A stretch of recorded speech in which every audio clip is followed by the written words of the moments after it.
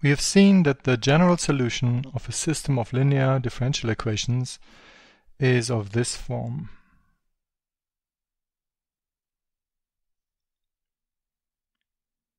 Now we want to understand the qualitative behavior of such a solution.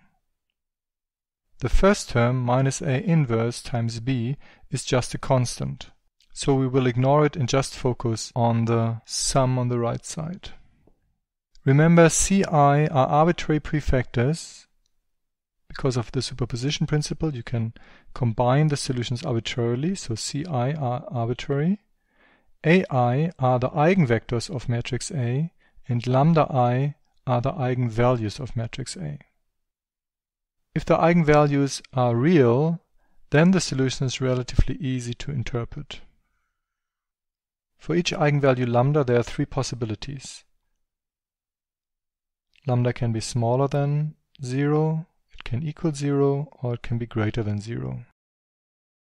We know that the corresponding exponential solution would decay for lambda less than 0, would stay constant for lambda equals 0, and would exponentially grow for lambda greater than 0. So we see this behavior here as well, but in the directions of eigenvector A. Two combinations are particularly interesting: the node and the saddle point. We speak of a node if all eigenvalues are strictly negative or all eigenvalues are strictly positive, while for a saddle node some eigenvalues are negative, others are positive. You see a few examples down here in the figure. So this is an eigenvector, and if the solution starts in the direction of an eigenvector, then it would simply decay or grow along this eigenvector. This solution points in the direction of exactly one eigenvector if all but one Ci are 0. So the vector of weighting factors could be 0, 0, 0, 1, 0, 0, and then the solution would point in the direction of the fourth eigenvector, and there's no contribution of the other eigenvectors.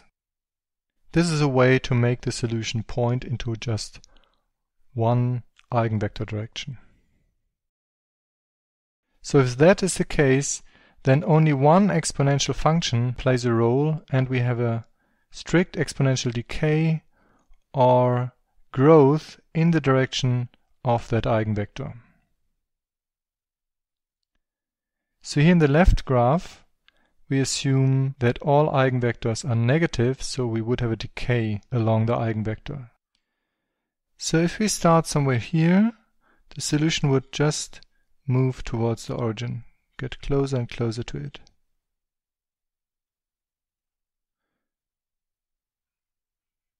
And I've drawn the points closer and closer because it's an exponential decay, so it slows down as it approaches the origin. The same is true along the other direction. And here I actually assume that the eigenvalues lambda 1 and lambda 2 are both equal, and that means that any rotated version of A1 and A2 also forms a set of eigenvectors, and the decay rate in all directions is the same. And that's the reason why no matter where you come from, you always have the same decay process. So that is a very symmetric situation. In the second figure, you see a situation where the two eigenvalues are also negative, but they have different magnitude. So there's one direction, namely this one, in which the decay is relatively fast, and another direction in which the decay is relatively slow. As a result, if you start somewhere, the main decay process happens in the direction of the yellow, eigenvector, so of A1. And only as this A1 direction gets smaller and smaller does the decay in the A1 direction slow down and becomes comparable in the direction of A2. If you just invert the sign of the eigenvalues, the dynamics remains the same, it just runs sort of backwards in time.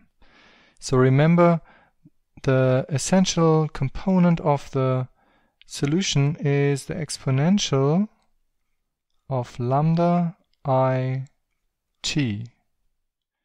And you can imagine that if lambda I changes sign, that is equivalent to changing the time direction. So if you replace t by minus t, it's the same as replacing lambda by minus lambda.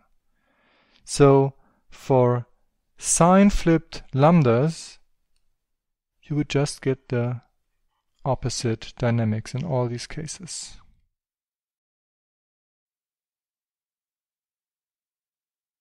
Somewhat interesting combination is if lambda 1 and lambda 2 have opposite sign.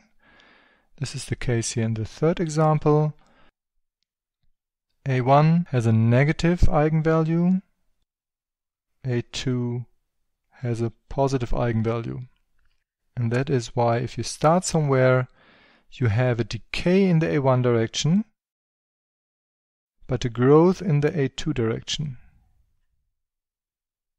Yeah? And that combines into this dynamics.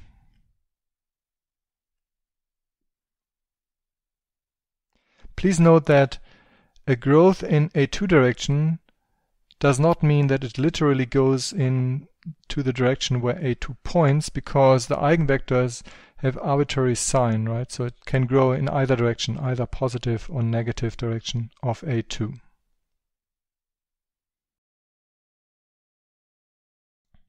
So we see that if all of our eigenvalues are real, it's relatively easy to understand how the system behaves. In the directions of the eigenvectors with negative eigenvalue, the solution will decay. In the direction of eigenvectors with positive eigenvalue, the solution will grow. And if there are directions where lambda is 0, the solution would just stay there.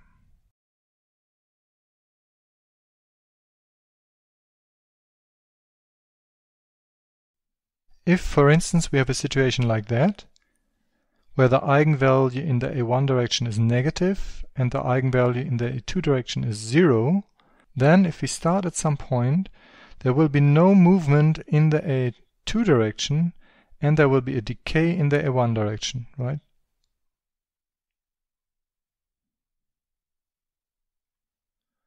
So the dynamics simply leads onto this A2 axis. Here we already see that it is relatively easy to read off the eigenvalues, the overall stability of the fixed point. You can imagine if all eigenvalues are less than 0, then the solution will always decay towards the origin. While if there's only one eigenvalue greater than 0, then it will decay in at least this one direction. If there's an eigenvalue 0, it is indifferent in that direction, so it would be Lyapunov stable in that direction, but not asymptotically stable.